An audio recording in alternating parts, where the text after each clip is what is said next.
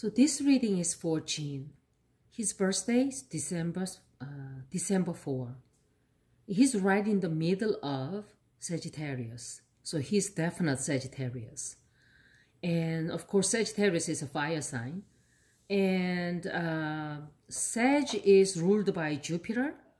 So if you know astrology a little bit, basics, the Jupiter is the largest planet of the zodiac. So Jupiter has everything to do with growth, promotion, expansion,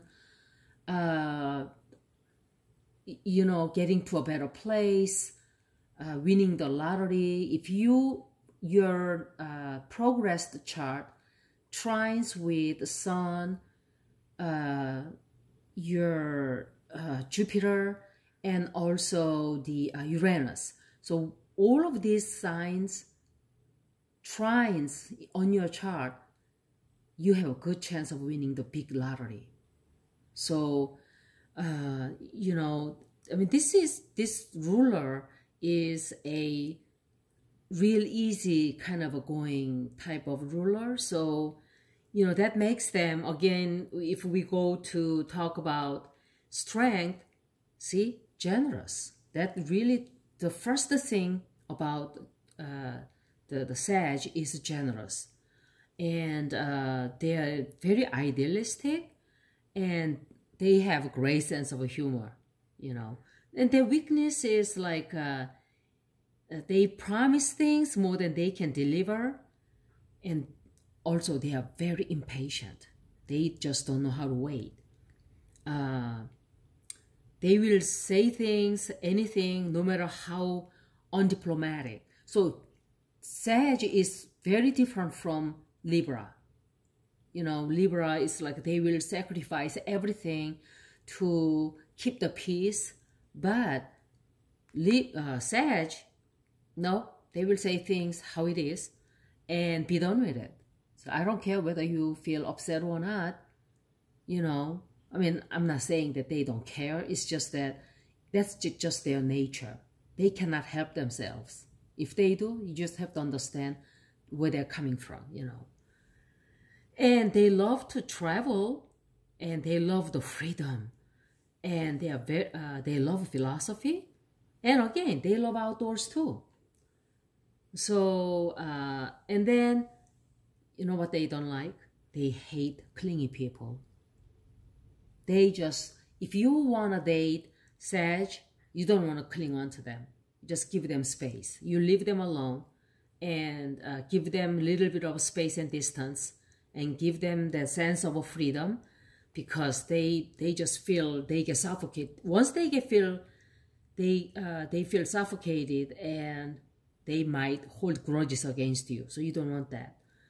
And see, again, another trait, they hate being constrained.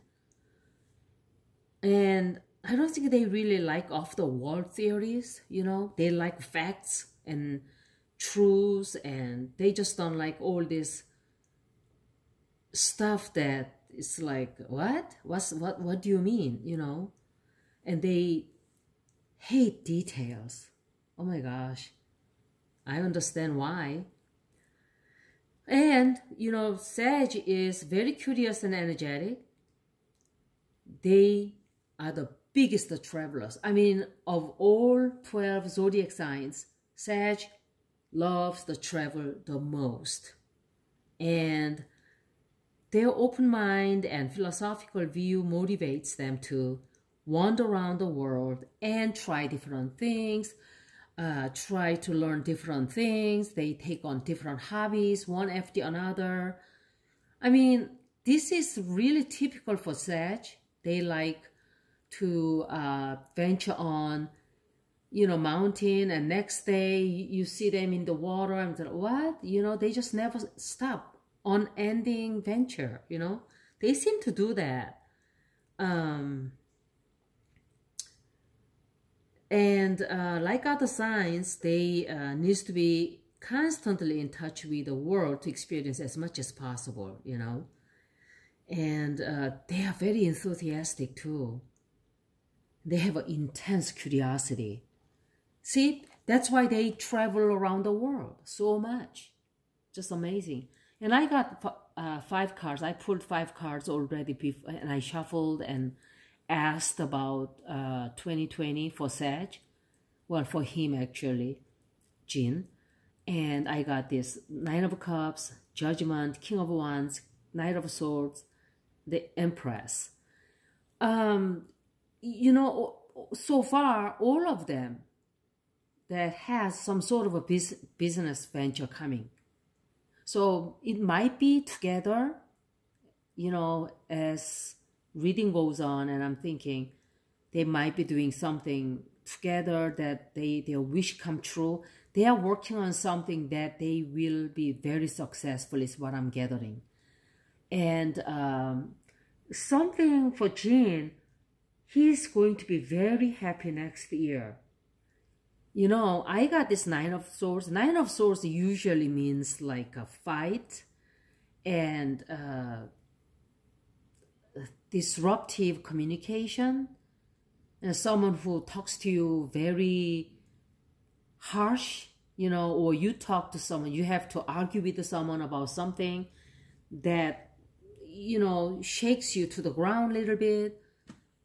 But I'm looking at this as like a military kind of energy. I wonder if he has to deal with something like a military, you know. But he's going to come out okay. He's going to be a little bit worried about it, but he's going to be okay. And this life-changing experience, opportunity, like he has to deal with some really, this is major arcana. He's got 2 major arcana, Empress and Judgment. So he's got some big important stuff coming up too. Next year, he's going to have to deal with his father or someone around him, kind of he's an older person who might, you know, have something to do with this. Someone's going to offer him that changes, you know, on a big scale.